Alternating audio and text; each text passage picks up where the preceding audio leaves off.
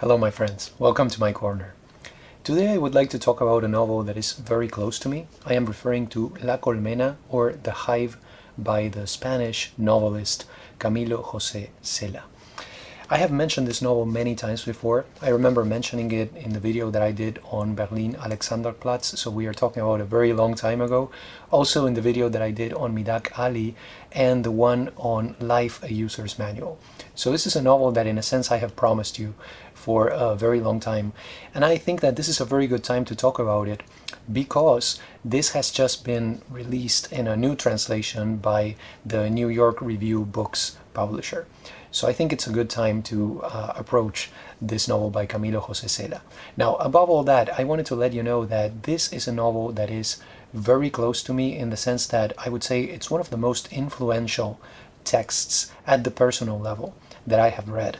I'm going to tell you why. I have a little confession to make, but first I wanted to look at the information on the novel and also, a little bit at my experience with the work of Camilo José Cela.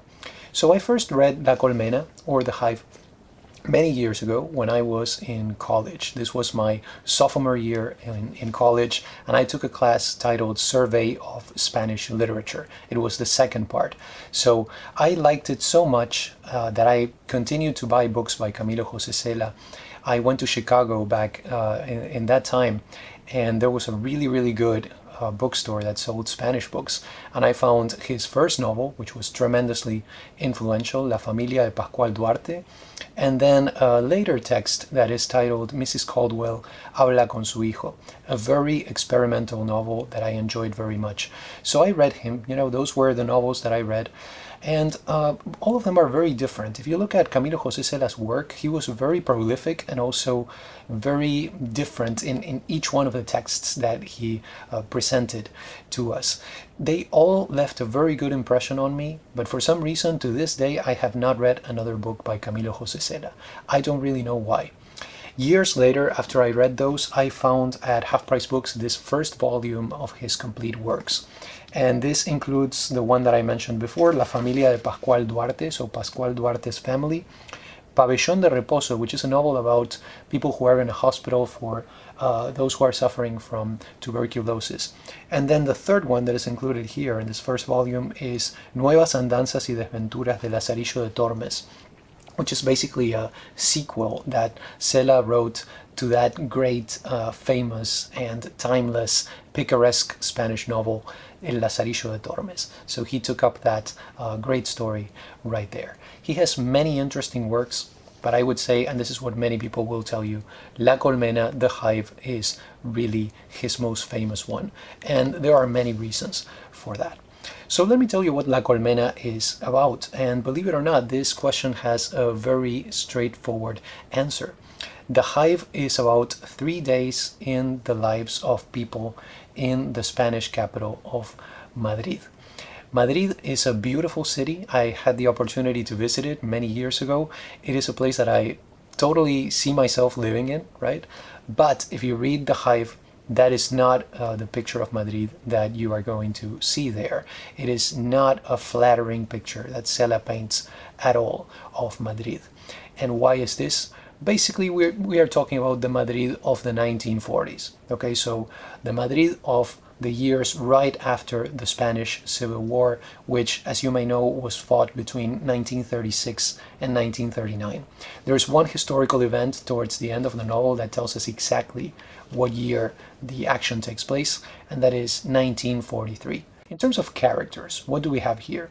And I think the obvious thing to say, the first thing to say, is that the main character of The Hive is Madrid itself.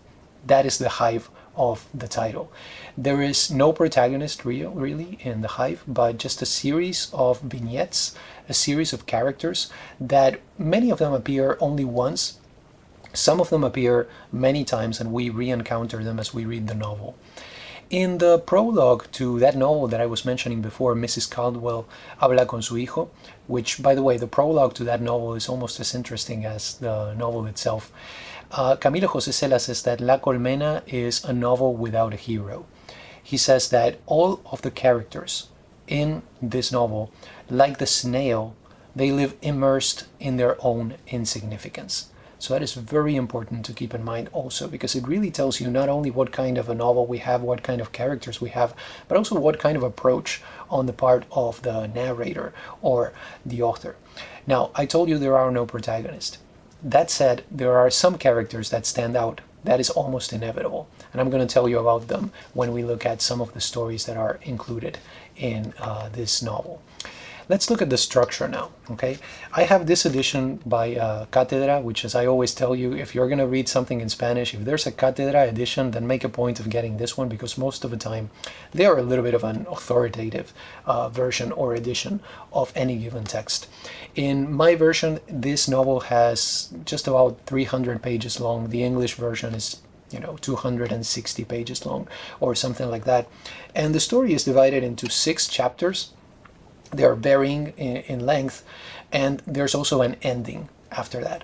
But most importantly, beyond the chapters, beyond the number of pages, what we have here primarily, as I mentioned before, is a series of vignettes. Some of them are 3 pages long, some of them are only a few lines long, but we have these little pieces, right? So basically, at the end of the day, what you're looking at here is a mosaic of the city of Madrid. And this structure is just exquisite, okay? It just works perfectly for the kind of work that we have here, because, due to that little vignette type of structure, it is really fast-paced. So what it does is that it really mirrors that pace of the city, the rhythm of the urban space, and all the people who are living there. It's really like a hive. So that's one of the reasons why we have that title. This novel really is a page-turner because of that structure. It's one of the most effective novels that I have ever read in terms of the structure that the narrator favors. There's a critic by the name of Gonzalo Sobejano, and he looked at the chapters that I was telling you about, those 6 chapters plus that final part, that ending. And he actually assigned a theme to each one of these chapters that I wanted to share with you. So he says that the first chapter deals with humiliation, the second one deals with poverty, then we have boredom, then we have sex, concealment, and finally that ending deals with repetition. This is a very interesting thing, a very interesting approach. I wanted to share it with you because of that, but I also want to say take it with a grain of salt, okay? It's just something to keep in mind as you read, and maybe to ask yourself if this is really the way the novel works. Cela said that The Hive is not really a novel, but a history book. And this is also something that we should take with a grain of salt. I think that's always the case whenever authors speak about their own works. Sometimes you know how it is. You have to be really careful whether you take their word seriously or not. I would say there is no doubt that the novel presents a faithful portrayal of Madrid in the 1940s. I would say this is an objective novel. It is, even a novel that you could describe as realistic, especially if you compare it to the typical 19th century novel with its godlike narrator. But at the same time, you're going to see that you cannot ignore the voice of the narrator here. The narrator is not completely outside of his work in The Hive. So that's one of the reasons why I was saying, take it with a grain of salt. It is a history book in a way, but it is also a novel. Maybe it's one of those both and situations instead of an either or situation. And because of that, I think this would be a good moment to share with you the citation for the Nobel Prize of Camilo José Cela, because yes, he won the Nobel Prize in Literature back in the year 1989. And he received the Nobel Prize in Literature, quote, for a rich and intensive prose which with restrained compassion forms a challenging vision of man's vulnerability. And what I want to highlight here in this citation is the concept of restrained compassion. That's why I was telling you, he is not completely, the narrator is not completely outside of his work, because we do have a sense of compassion here when you listen to the words of the narrator describing these characters. It's not the compassion that you're going to get from Anton Chekhov or from Alice Munro even, but it is a type of restrained compassion. So that's something also that I wanted to emphasize right here. Let's look at some themes now, okay? And the first thing that we should say is that this novel depicts tough times, okay? There is scarcity. There are some things, for example, sugar, for example, oil, tobacco. These are luxuries, okay, in this time. We're looking at, once again, 1940s Madrid, right? So as a result of that, you can see that money is really a prominent theme. Okay, like who has money, who does not have money, how much things cost. This is a concern that you see in the characters throughout the novel. People who are desperate for money, people who are desperate to find a job, etc. Besides the money issue, we have also the problem of surveillance, because you have to keep in mind that this is Spain living under a dictatorship, the dictatorship of Francisco Franco. So you have to be very careful what you say, who you say things to. You have to be careful even what you read. That is a very important part of one of the episodes that are referred in the Hive. And then finally, you're going to notice that the novel really focuses on the present time, both from the perspective of the narrator and also from the perspective of the characters and the things that they discuss. And there's a clear reason for this. You know, once again, 1940s Madrid. You don't want to think about the past, okay? The Civil War, it was terrible. That's something that you want to leave behind. And the future, well, there's just no clear picture of a future for many of these characters. So that's why everything seems to be concentrated in the present. So what are you going to find in this novel, right? In a nutshell, this is a novel about everyday life. So you're going to find happiness, sadness, joy, hate, love, resentment, sex, all sorts of things. I mean, you name it, it's here. These are the lives of quote-unquote ordinary people. If you've seen other of my videos, you know why I say quote-unquote ordinary people, because really there are no ordinary people, but that's another story. The view that the narrator presents, and I would include Cela here as an author, you know, not just the narrator, but the author himself, is a rather pessimistic one. But there are moments of hope, you know, there are little rays of light, and there are also touches of humor. In other words, there is no lasting happiness, but there are moments of respite, and that's what allows these characters to go on. So let me tell you about some of the stories that you're going to find in the novel, because it's a novel made up of so many different stories. And for that, what I wanted to do, I thought that a good approach would be to focus on 3 characters, and then to mention other important characters that you can see here in this novel. The first character that I wanted to mention is Doña Rosa. One of the reasons why I want to mention her first is because the novel itself actually begins with her. The first line of the novel is actually something that she says, and it's in a way a key to reading the novel. She says, "No perdamos la perspectiva. Yo ya estoy harta de decirlo. Es lo único importante." In the English version, you have something like, let's not lose our sense of proportion. So they do not use the word perspective, but the sense of proportion, right? Which is, it amounts to the same thing when you look at the idiomatic expression here. So Doña Rosa is the owner of a cafe. The cafe is named Las Delicias. She's a very interesting character. She is conservative, she is hypocritical, and she has fascist sympathies. Okay, it's very, very clear. To her, actually, she says that the fate of the Wehrmacht is directly tied, or the way she perceives it, is directly tied to the fate of her cafe. So she is constantly looking at the news, seeing if Germany is going to win or not. Not much happens to her in the story, actually, but she is really important because she is the owner of that cafe where so many of these lives intersect. So that is an aspect that reminded me of Midaq Ali by Naguib Mahfouz when I was reading The Hive, because you also have that cafe where so many of the characters meet. The second character, important character that I wanted to focus on is Martín Marco. He is a poet and he is a penniless intellectual, so he is one of those characters who do not have money. And most of the time when we see him in the novel, you're going to notice that we see him wandering. He's walking around. He's a wanderer, so that tells you there is no sense of a future here, no sense of a direction or a goal or anything like that. He has a sister and a few friends who help him occasionally with money, and throughout the novel you're going to see him meeting old acquaintances and having conversations with them. He is one of the most philosophical characters in the novel, so he has great insight into things, but in this society that doesn't really allow you to live very well. I would say that if you want to look for a protagonist in The Hive, let's say you're the kind of reader who needs to have one figure to follow and to root for, I would say that Martín Marco is probably the closest that we have to a protagonist. And because he is a writer, there are many connections between him and Camilo José Cela himself. Also, very importantly, the novel ends with him. So he appears in the last vignette of the Hive.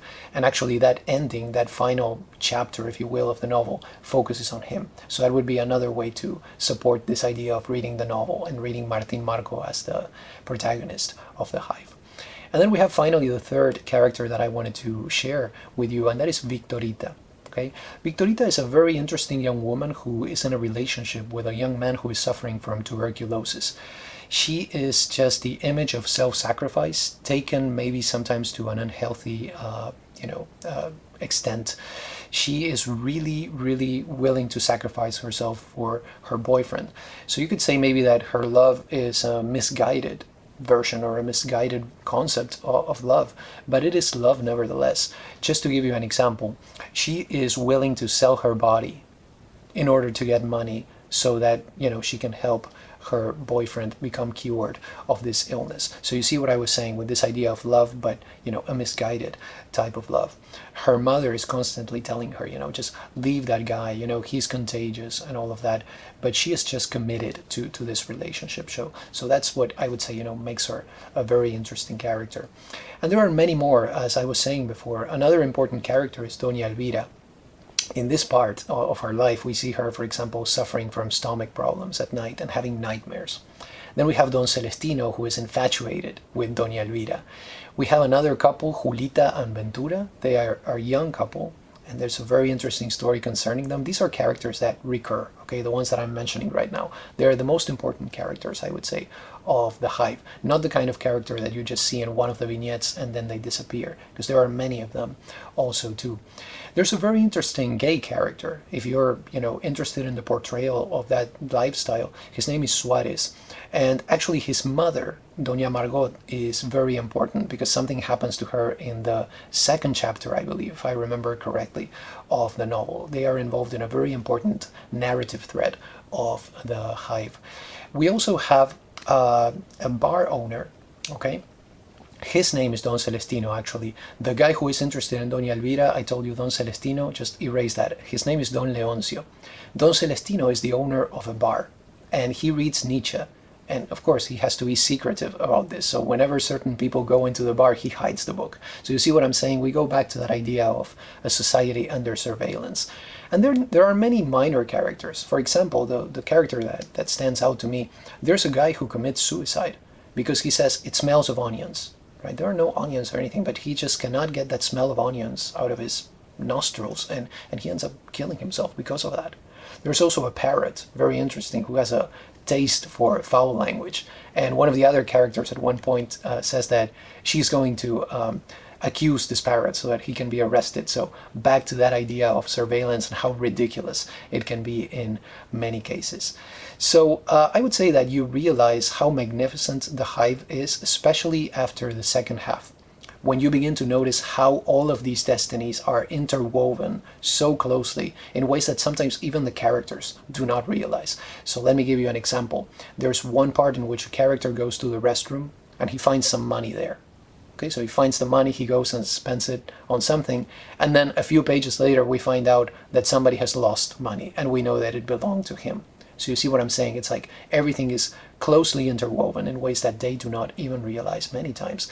And sometimes what happens is that you may hear about an episode from the perspective of one of the characters, and a few pages later you get the same episode, sometimes with the same dialogue, but from the other character's perspective. This doesn't happen a lot, you know, but look out for it because it's one of the ways in which we are shown, you know, all of these destinies. It's just an amazing crisscrossing of destinies. That's how I would describe the Hive in that way. This edition that I have, and you know, many editions include this, others do not, has a censo de personajes at the end, so the census of characters. And they tell you here some things about these characters so that you can recognize them.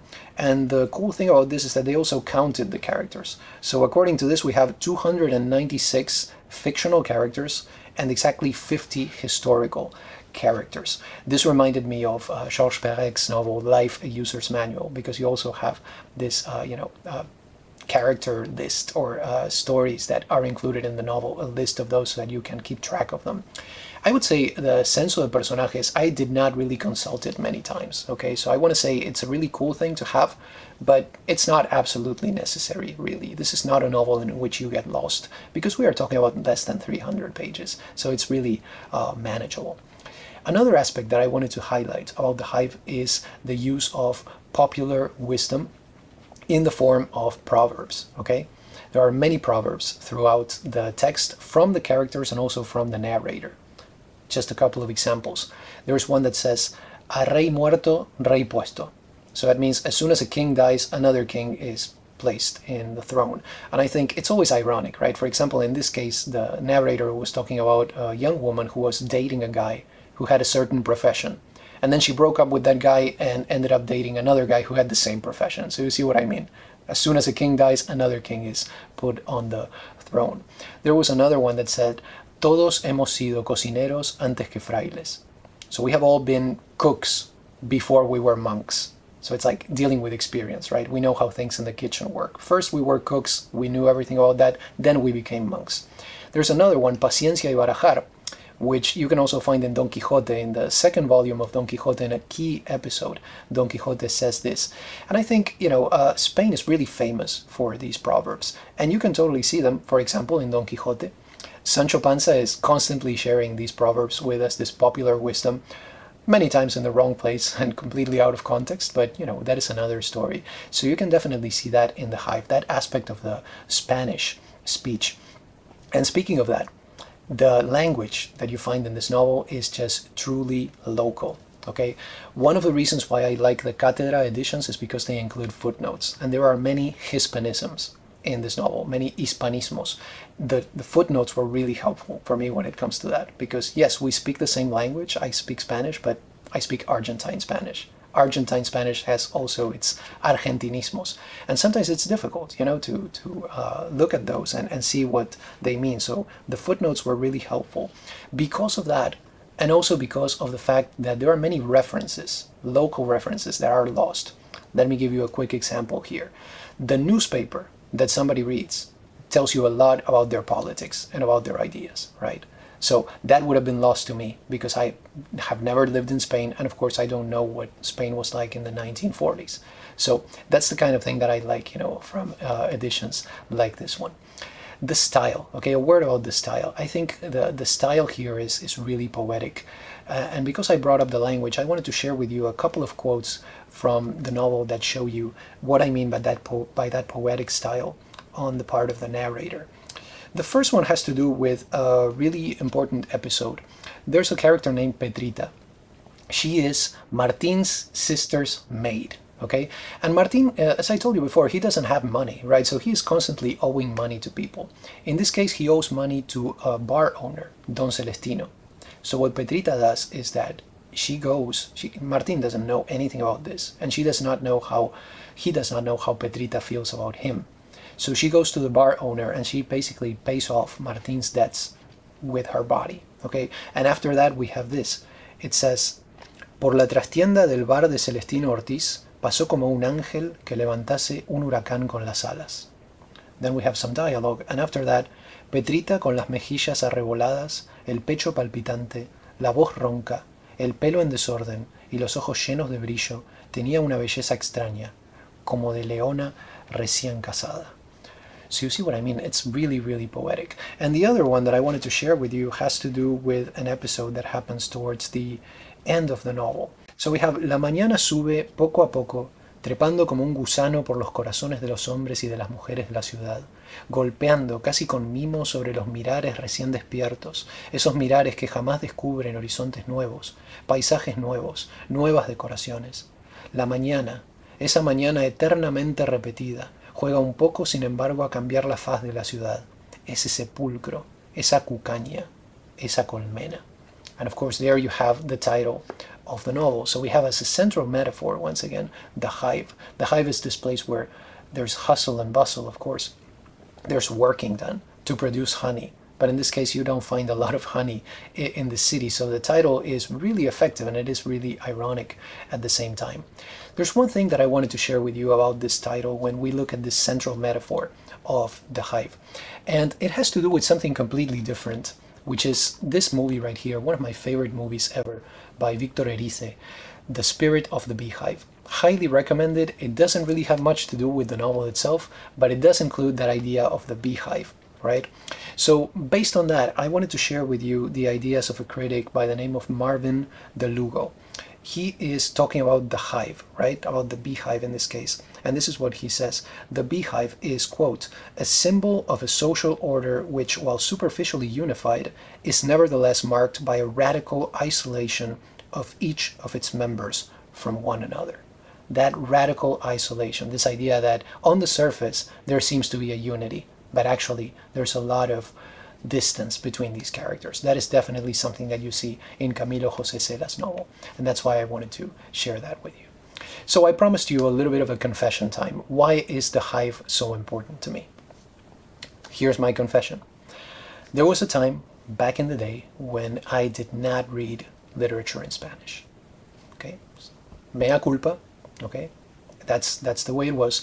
You have to think, I left my country, Argentina, when I was 16. You know, I discovered literature when I started going to college. I you know, started reading all the great authors. I had just read Ulysses for the first time. I was 19, so you get the picture what kind of time it was for me. So I just did not read. I had that prejudice against literature in Spanish. I was taking that class on a survey of Hispanic literature because I needed to have a second language class, and that worked for me. So one day the professor was not going to be there for us, and she said, I'm going to have a student come here to the classroom and play for you guys a movie titled La Colmena. It's based on a very important novel by the author Camilo José Cela. Okay, so I thought, the professor is not going to be here. Nobody's going to find out. I'm just going to skip class. So I went to the library and I decided to spend the class time there reading To the Lighthouse by Virginia Woolf. I love Virginia Woolf, by the way. So here's the problem. I was not the only one who had that great idea. And it turns out that maybe 2 or 3 people showed up to class that day. And of course the professor found out. She was upset, to say the least. But I think I was even more upset with myself. I was like, you know, that was so low. Why did you do that? You just had to show up. You were going to watch a movie, you know? So as a form of penance, and this has been one of the best moments of penance that I have had in my entire life, I decided, okay, when the time comes at the end of the semester to write that final research paper, instead of doing it on some short story or some poem just to get it out of the way, Jorge, you are going to read La Colmena and you're going to write an essay on La Colmena. That is exactly what I did. And when I read La Colmena, I was so amazed by it. You know, I loved it so much that I decided to start exploring literature in Spanish. I was like, ooh, okay, let me tear up that rule that I had, you know, no literature in Spanish. That summer, I got my first copy of 100 Years of Solitude. I also got a copy of On Heroes and Tombs by Ernesto Sábato. And basically the rest is history. So that was my experience with La Colmena, and that is one of the reasons why it is so important to me. Other readers may be like, well, it's not really that important. It is to me. Many years later, by the way, I got the chance of watching the movie, and it's really good also. Camilo José Cela has a small part in it, and you know, if you get the chance to watch it, it's by Mario Camus. Really, really good movie adaptation of the novel. So the bottom line, The Hive is really close to my heart because it was my gateway into literature in Spanish. And I know that not many people read Camilo José Cela. Okay, he's one of those authors that, generally speaking, you know, I would say that his works may not be for everybody. He was a very complicated person too. I'm leaving that aside because I am looking at the works here.